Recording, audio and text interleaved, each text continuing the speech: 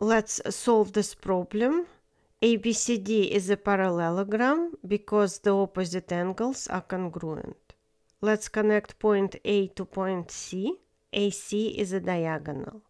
Since the diagonals of a parallelogram always intersect each other at their midpoints, OA is equal to OC and OB is equal to OD.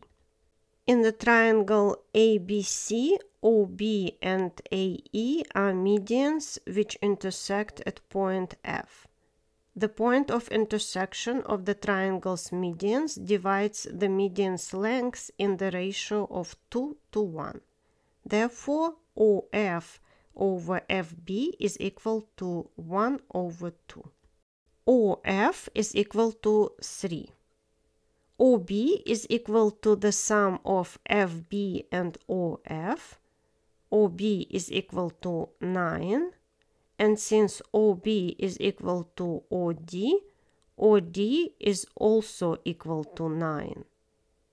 FD is equal to the sum of OF and OD, which is 12.